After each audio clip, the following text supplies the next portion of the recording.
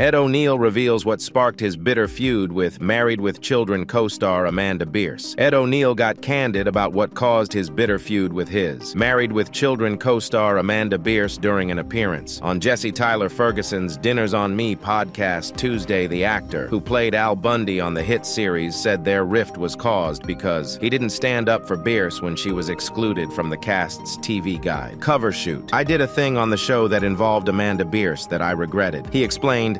"We didn't get along, but we did for a long time. We were great friends. And I could guess I don't want to speak for her, but it started when we got the cover of TV Guide.